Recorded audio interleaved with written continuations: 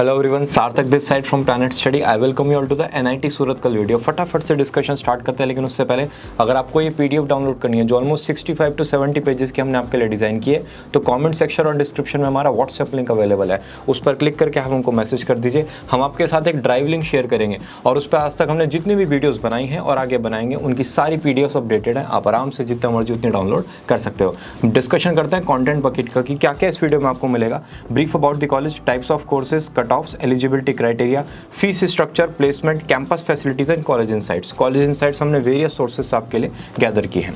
Establish हुआ ये college in the year 1960 as Karnataka regional engineering college, upgraded as NIT Karnataka इन 2002। एक residential और एक सेल्फ सफिशिएंट कॉलेज है जिसका कैंपस साइज है 295.35 एकड़ एंड NIRF रैंकिंग के according in terms of engineering इसकी रैंक है 21। अ college with a private beach, इकलौता कॉलेज इंडिया का जिसके पास अपना खुद का एक प्राइवेट बीच है। जिन भी स्टूडेंट्स के आज तक गोवा जाने के सपने पूरे नहीं हो पाए ना, वो अपने सपने यहाँ से पूरे कर सकते हैं। ड्यूरिंग द स्टडी वो यहाँ पर बीच को भी इंजॉय कर सकते हैं। ऑफरिंग्स की बात करते हैं तो B.Tech programme, post graduate programme and doctoral programme in total 14 department ये कॉलेज ऑफर करता है। सबसे पहले B.Tech हर एक बच्चे को पता है, इसका ड्यूरेशन 4 ईयर्स होता है। वेरियस डिसिप्लिन में आप B.Tech कर सकते हो, like chemical engineering, civil engineering, CS engineering, electrical and electronics and communication, IT, mechanical, metallurgical and mining. बात करते हैं एलिजिबिलिटी क्राइटेरिया की। Candidate should have to pass in +2 examination from a recognised board with a valid JEE mains score, right. अब JEE mains का eligibility criteria क्या होता है? You should have 75% marks in class 12 और you should be in the top 20 percentile of the respective board. SC/ST के लिए 10% का relaxation, उनको 65% एलिजिबिलिटी क्राइटेरिया मिलेगा। और जितना भी एडमिशन प्रोसेस है, जो JEE मेंस और JEE एडवांस का पूरा एडमिशन प्रोसेस होता है, वो मैनेज करता है joint seat allocation authority, that is JOSAA। अब बात करते हैं सबसे इंपॉर्टेंट टॉपिक की, दैट इज कट ऑफ। हमने यहाँ पर CS ब्रांच को बेस माना हुआ है क्योंकि एक CS ही ऐसी ब्रांच है जो सबसे ज़्यादा हाइप्ड ब्रांच है और जिसमें हर बच्चे का सपना होता है जाना। तो NIT सूरतकल CS ब्रांच में कोटा OS मतलब outside state, category general, seat pool neutral means male and female दोनों, उनका ओपनिंग रैंक था 1000 और ये धीरे धीरे क्लोज होते हुए हो गई 1600 रैंक, राइट। और ये राउंड 1 की बात कर रहे हैं। ऐसे करते करते JOSAA 7 राउंड्स कंडक्ट करता है। अब कोरोना के टाइम पर उन्होंने 6 राउंड कंडक्ट किए थे, लेकिन नॉर्मली वो 7 राउंड कंडक्ट करते हैं और 7 राउंड के एंड में अगर सीट अवेलेबल है तब आपको वो सीट पूल दिखाएगा, वरना वो सीट पूल नहीं दिखाएगा, राइट। तो हमने CS को यहाँ पर बेस माना है। बाकी जितने भी ब्रांचेज हैं उनकी complete PDF approx 15 to 20 pages की होगी, वो मैं इस PDF के एंड में लगा दूंगा वो सारे पेजेस। अगर मैं आपको यहाँ पे एक्सप्लेन करूंगा ना तो बहुत ज़्यादा आपको बोरियत आ जाएगी। मैं आपको यहाँ पे कुछ कोटा एक्सप्लेन कर देता हूँ। जैसे कैटेगरी में जनरल PWD आपको दिख रहा है, जनरल कैटेगरी से जो फिजिकली डिसेबल्ड स्टूडेंट्स हैं उनकी यहाँ पे बात हो रही है। एक EWS कैटेगरी बहुत इंपॉर्टेंट है, बहुत सारे जनरल कैंडिडेट्स को इसके बारे में पता ही नहीं होता। EWS कैटेगरी मतलब जिन भी फैमिली की income less than 8 lakh rupees है वो EWS कैटेगरी के अंदर अप्लाई कर सकते हैं। उनको अपना एक EWS सर्टिफिकेट बनवाना है और उनको 10% का कोटा यहाँ पर गवर्नमेंट दे रही है, राइट। तो जनरल को भी कोटा मिलना स्टार्ट हो चुका है। OBC NCL का मतलब नॉन क्रीमी लेयर, जिनकी family income less than 6 lakh है। और ऐसे करते करते आप डिफरेंट कोटा यहाँ पर चेकआउट कर सकते हो। अब बात करते हैं पोस्ट ग्रेजुएट प्रोग्राम की। तो वेरियस टाइप के पोस्ट ग्रेजुएट प्रोग्राम ये कॉलेज ऑफर करता है। नंबर 1 इज M.Tech, 2 ईयर्स का प्रोग्राम है। वेरियस डिसिप्लिन में आप M.Tech कर सकते हो, like applied mechanics, chemical engineering, civil engineering, CS engineering, electrical and electronics and communication, IT, mathematical and computational, mechanical and metallurgical. M.Tech research, जितने हमने disciplines की अभी बात करी है, अभी जो बात करी है, उन सब डिसिप्लिन्स में आप M.Tech रिसर्च भी कर सकते हो। और इसी के साथ साथ rock excavation technology and management, इस पर्टिकुलर फील्ड में भी आप यहाँ पर रिसर्च कंडक्ट कर सकते हो। अब आप कहोगे M.Tech रिसर्च में हमें स्टूडेंट्स कौन से मिलेंगे? स्टूडेंट्स जो गेट स्कॉलरशिप के बेसिस पर आए हैं और फुली स्पॉन्सर्ड स्टूडेंट जो किसी ऑर्गेनाइजेशन ने या फिर इंडस्ट्री ने स्पॉन्सर किए हैं। एलिजिबिलिटी क्राइटेरिया, M.Tech और M.Tech रिसर्च दोनों का सेम एलिजिबिलिटी क्राइटेरिया है। इंडियन नेशनल्स जिन्होंने क्वालिफाइंग एग्जामिनेशन क्लियर किया है with a CGPA of at least 6.5 and not less than 60% marks. SC/ST category के लिए CGPA एंड परसेंटेज में 5% का रिलैक्सेशन है। और गेट स्कोर आपको एसेंशियली चाहिए अगर आपको स्कॉलरशिप में अपेयर होना है। मतलब आपको अगर स्कॉलरशिप चाहिए, स्कॉलरशिप वाली सीट चाहिए, तो आपको गेट में एक अच्छा स्कोर लाना पड़ेगा। ज़्यादा स्टूडेंट्स को स्कॉलरशिप नहीं मिलती है, 1 से 2% टोटल कॉलेज पॉपुलेशन स्टूडेंट्स को ही स्कॉलरशिप मिलती है। अब बात करते हैं अदर PG प्रोग्राम्स की। तो MCA that is master of computer application, duration 3 years है। NIMCET एंट्रेंस एग्जाम आपको यहाँ पर क्लियर करना पड़ेगा और एलिजिबिलिटी क्राइटेरिया में BC डिग्री आपके पास होनी चाहिए with 60% marks and 6.5 CGPA। MBA again duration 2 years होता है। CAT GMAT एंट्रेंस एग्जाम आपको क्लियर करना है। बैचलर्स डिग्री चाहे 3 ईयर हो चाहे 4 ईयर हो विद 55% एग्रीगेट और 5.5 CGPA। MSc केमिस्ट्री और फिजिक्स, 2 फील्ड में यहाँ पर ये कॉलेज ऑफर करता है। दोनों के एलिजिबिलिटी क्राइटेरिया सेम, आपके पास BSc डिग्री होनी चाहिए विद मिनिमम 60% मार्क्स और 6.5 CGPA। अब यहाँ पर मास्टर्स प्रोग्राम होते हैं एंड बात करते हैं पीएचडी प्रोग्राम की। बहुत ही कम ऑडियंस है जो पीएचडी प्रोग्राम में इंटरेस्टेड होगी, लेकिन एक कॉलेज का पार्ट है तो हम आपको फटाफट से डिस्कस करके बता देते हैं। पीएचडी के लिए एलिजिबिलिटी क्राइटेरिया 60% मार्क्स और 6 CGPA। SC ST PWD के लिए हम सबको पता है 55% और 5.5 CGPA चाहिए, 5% का रिलैक्सेशन है।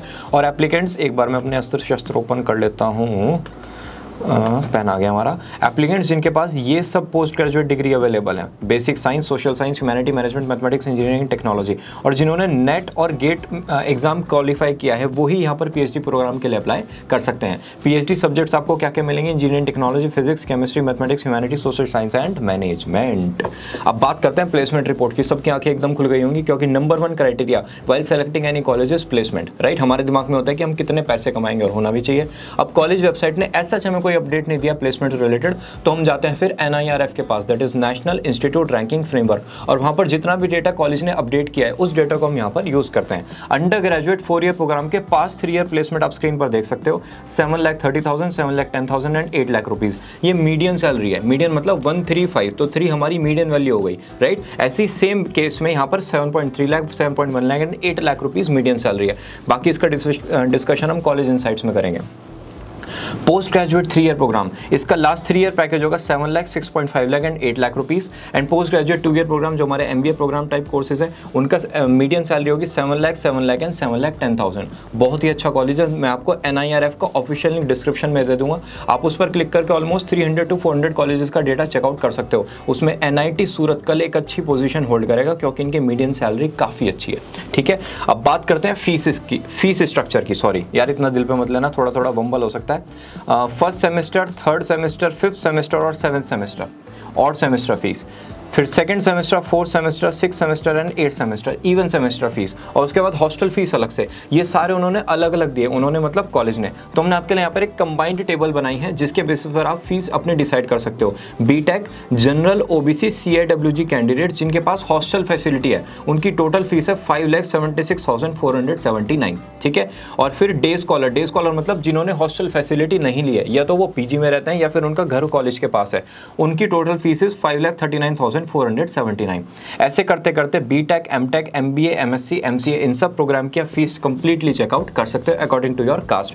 अब बहुत सारे स्टूडेंट्स को डाउट होगा ये डासा और सार्क क्या है। डासा मतलब direct admission of student abroad. Indian origin के कुछ स्टूडेंट्स आउट ऑफ कंट्री रहते हैं, राइट। अब उन स्टूडेंट्स का मन कर रहा है इंडियन इंजीनियरिंग कॉलेज में पढ़ने का, तो वो डासा के थ्रू यहाँ पर आएंगे। उनको एग्जाम क्लियर करना होता है, दैट इज सेट, और उसके बेसिस पर उनका डिफरेंट NITs और बाकी डिफरेंट कॉलेजेस में एडमिशन हो जाता है। अब बात करते हैं स्कॉलरशिप की। स्कॉलरशिप बहुत सारे स्टूडेंट्स को डाउट होता है कि यार कैसे मिलेगी, क्या एलिजिबिलिटी क्राइटेरिया है। तो ऑफिशियल लिंक मैं स्कॉलरशिप का आपको डिस्क्रिप्शन में दे दूंगा। डिटेल्ड एलिजिबिलिटी क्राइटेरिया मैं अगर डिस्कस करूंगा आपको नींद आ जाएगी। मैं आपको यहाँ पर फटाफट से नाम बता देता हूँ। B R समागा scholarship, Pradeep गुंदप्पा scholarship, Merit-Cum-Means scholarship, Commonwealth scholarship, Narottam foundation scholarship and various other scholarship आप स्क्रीन पर चेकआउट कर सकते हो। अब बात करते हैं कैंपस फैसिलिटीज के। तो in total 3 reading halls and a total of 600 students आपको सेंट्रल लाइब्रेरी में मिलेंगे। लाइब्रेरी हर कॉलेज की जान होती है। फ्लोर एरिया की बात करें तो 2758 स्क्वायर मीटर यहाँ का फ्लोर एरिया। थर्ड पॉइंट में इन्होंने इनकी लोकेशन बताई कि लाइब्रेरी कहाँ पर अवेलेबल है। Books, periodicals, journals and bound volumes भी आपको यहाँ पर मिलेंगे। लाइब्रेरी के opening hours Monday to Saturday is 8 AM to 12 midnight, Sunday 8 AM to 4 PM and on general holidays भी 4 घंटे के लिए लाइब्रेरी ओपन होती है। तो जब तक है जान पढ़ते रहो। बुक सार्थक कितनी होंगी? 1,33,751 एज ऑन 31 मार्च 2018। 2 साल बाद multiple thousands of book increase भी हो गई होंगी। ऑनलाइन बुक्स एंड पीरियोडिकल्स का वेरियस डेटा आप स्क्रीन पर चेकआउट कर सकते हो। हेल्थ केयर सेंटर, बहुत सारे पेरेंट्स को ये डाउट होता है कि मैंने बहुत सारे पेरेंट्स से जब बात करी ना, तो उनके बच्चों को अस्थमा है या फिर कोई ऐसी प्रॉब्लम है जिसकी वजह से वो अपने बच्चों को बाहर भेजने में थोड़ा सा कतराते हैं, राइट। तो उनके लिए मेन टारगेट होता है प्लेसमेंट नहीं कि 40, 30, 25 लाख का प्लेसमेंट हो जाए। उनके लिए मेन टारगेट होता है कि उनका बच्चा वहाँ पे सेफ और हेल्दी रहेगा या नहीं रहेगा। उन पेरेंट्स को अगर मैं बताऊँ तो 3 इन हाउस डॉक्टर्स इस कॉलेज के पास हैं और other visiting consultant with different speciality यहाँ पर विजिट करते हैं। तो ये टेबल हमने कॉलेज वेबसाइट से ही अपडेट किया, तो आप बिल्कुल भी टेंशन ना लेना कि हाँ डेटा में कुछ गड़बड़ हो सकता है। स्पोर्ट्स फैसिलिटी की बात करते हैं। अगर स्पोर्ट्स फैसिलिटी आपको किसी भी कॉलेज की चेक करनी है तो स्पोर्ट्स इंफ्रास्ट्रक्चर चेक करना होता है। खुश हो जाओ, यहाँ पर एक मॉडर्न स्पोर्ट्स कॉम्प्लेक्स नया बना है जिसको ऑनरेबल HRD मिनिस्टर ने इनॉग्रेट किया था। और infrastructure facility indoor and outdoor sports के लिए यहाँ पर अवेलेबल है और एक स्विमिंग पूल भी आपके पास है। आराम से मस्ती करो, एंजॉय करो पढ़ाई के साथ, राइट। अब बात करते हैं गेस्ट हाउस की, तो 4 गेस्ट हाउस आपको यहाँ पर मिलेंगे, जेसी बोस, विक्रम साराभाई, होमी जे बाबा and international hostel. 2 shopping centre जिसमें आपको cooperative society, bakery, vegetable shop, cloth shop, tailoring, salon, beauty parlour, laundry, printing press, provisional store, जो भी आपकी बेसिक नीड्स होती है ना वो सारी इन शॉर्ट यहाँ पर आपकी फुलफिल हो जाएंगी। हॉस्टल्स की बात करते हैं, अगेन सबकी आंखें खुल गई होंगी क्योंकि हमारा मन होता है ना भाई हम जहाँ रहेंगे वो कैसा एरिया है।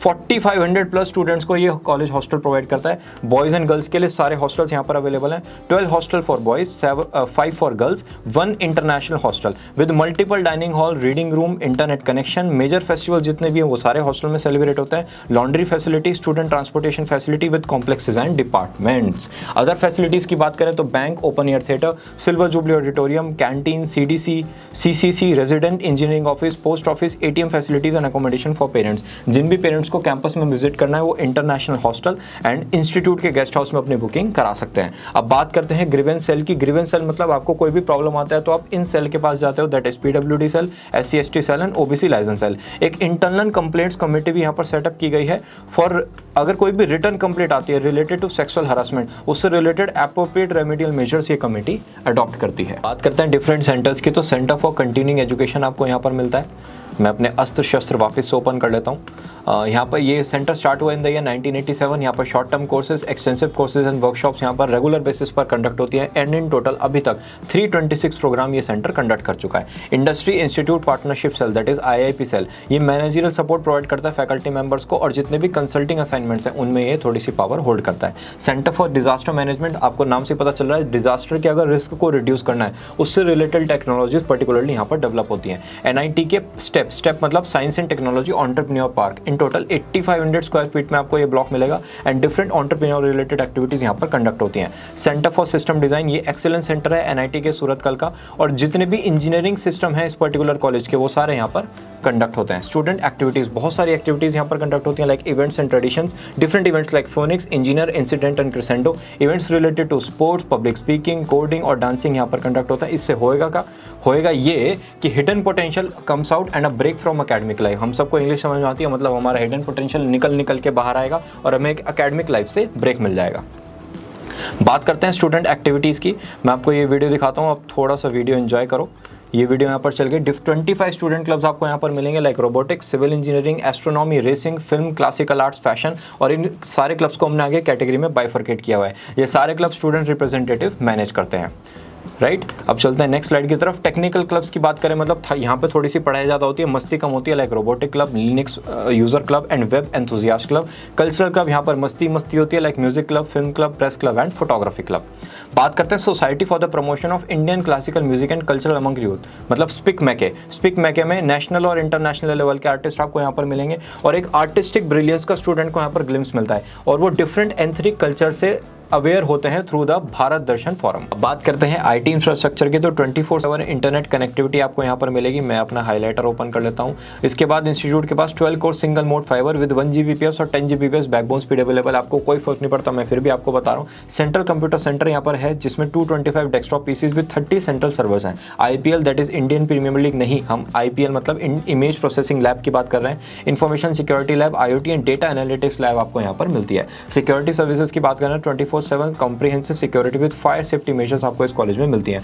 बहुत सारी स्पोर्ट्स टीम इस कॉलेज के पास है like chess, athletics, basketball, badminton में बॉयज एंड गर्ल्स दोनों की सेपरेट टीम्स हैं। अदर स्पोर्ट्स टीम की बात करें तो cricket, football, handball, hockey, kabaddi, kho kho, lawn tennis, swimming, table tennis, throwball and volleyball. अच्छा खासा स्पोर्ट्स इंफ्रास्ट्रक्चर यहाँ पर अवेलेबल है। जिन भी स्टूडेंट्स को अपना परसिवरेंस लेवल इंक्रीज करना होता है वो सारे यहाँ पर स्पोर्ट्स खेल सकते हैं डिफरेंट जॉनर्स में अपने इंटरेस्ट के अकॉर्डिंग। अब हम एक इवेंट की वीडियो देखते हैं। इवेंट हर बच्चे का सपना होता है कि कैसा होता है, क्या होता है, मेरा कॉलेज कैसा इवेंट प्रोवाइड करता है। सो इवेंट की वीडियो में आप देख सकते हो, ये कॉलेज ने ही वीडियो अपने यूट्यूब चैनल पर अपलोड की है। डीजे नाइट आपको यहाँ पर मिलेगी, मॉडलिंग शोज होते हैं, अच्छी खासी आपकी ज़िंदगी होती है, एक अकेडमिक लाइफ से अच्छा खासा ब्रेक आपको मिलता है। सो आप इस इवेंट को यहाँ पर एंजॉय करोगे जैसे ही आप इस कॉलेज में एंटर करते हो। करते हैं कॉलेज इनसाइट्स की। इनसाइट्स हमने स्टूडेंट से बात करके और डिफरेंट सोर्सेज से गैदर किए हैं। Highest package 42 lakh rupees per annum offered by DE Shaw, 39 lakh rupees per annum offered by Microsoft. हमने पीछे बात करी थी मीडियम पैकेज की और यहाँ पे हम बात कर रहे हैं हाईएस्ट पैकेज की। ये हमने डिफरेंट सोर्सेज से गैदर किया, थोड़ा बहुत डेटा में वेरिएशन हो सकता है। एंड ऑफ सेमेस्टर एग्जाम की 40 to 50% वेटेज है। तो की टू गुड ग्रेड्स क्या होगा, मतलब आपको during the year different quizzes और सरप्राइज टेस्ट में अच्छा स्कोर करना है, जिससे आप ओवरऑल अच्छी परसेंटेज लेके आ सको। आपको रेगुलर और अपडेटेड रहना पड़ेगा अपने एकेडमिक्स में। ये आपकी ओल्ड स्कूल हैबिट जो है ना, लास्ट एक मंथ में या फिर लास्ट 10 डेज में तैयारी करना, वो आपकी यहाँ पर खत्म होनी चाहिए, राइट। अब नहीं हुई तो यार कब खत्म होगी।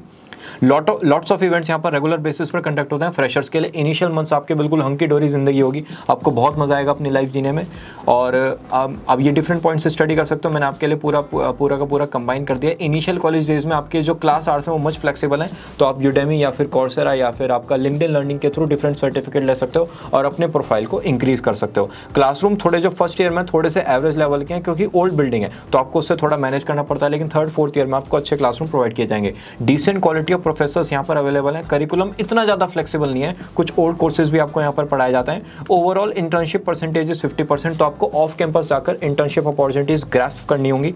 वाईफाई एक प्रॉब्लम है हॉस्टल में, आपकी वाईफाई की स्पीड हो सकता है kbps में है, बहुत ज़्यादा gbps में नहीं आएगी। तो आपको अगर कोई मूवी वगैरह डाउनलोड करनी है, कुछ या नेटफ्लिक्स पर स्ट्रीम करना, तो थोड़ी सी प्रॉब्लम हो सकती है, ठीक है। फर्स्ट ईयर में आप कभी भी बोर नहीं होंगे। आपका जो फेस्ट है बहुत हाई एंड होता है, 40,000 पीपल का फुटफॉल उसमें एक्सपेक्टेड होता है हर साल, और इतना आता भी है। स्पोर्ट्स ग्राउंड आपके इंडोर आउटडोर अवेलेबल है, लेकिन थोड़े से क्राउडेड है। और मेस फूड यहाँ पर सेंट्रल गवर्नमेंट कॉलेज है, तो थोड़ा सा एवरेज लेवल का आपको मिलता है। कॉलेज इन्फॉर्मेशन यहाँ पर होती है एंड। और अगर आपका कोई करियर काउंसलिंग रिलेटेड डाउट है, like personality, interest, aptitude, learning habit, self analysis, coaching guidance, stream selection, career selection, college finalisation, तो जो हमारा व्हाट्सएप लिंक अवेलेबल है ना, जिसके थ्रू आप PDF डाउनलोड करोगे, जहाँ पर हम आपको ड्राइव लिंक शेयर करेंगे, आप वहीं पर हमें मैसेज कर सकते हो और हम कोशिश करेंगे जल्दी से जल्दी उसका रिप्लाई करने की। Because career counselling means planet study and we are here to help you out. आप बिल्कुल भी घबराना मत। आपका कोई भी डाउट आता है, सिर्फ और सिर्फ एक नंबर याद कर लो, 8449905766। उस पर आप हमें व्हाट्सएप कर दो और हम जल्दी से जल्दी उसका रिप्लाई करेंगे। और इसी के साथ ये वीडियो समाप्त हुई। धन्यवाद।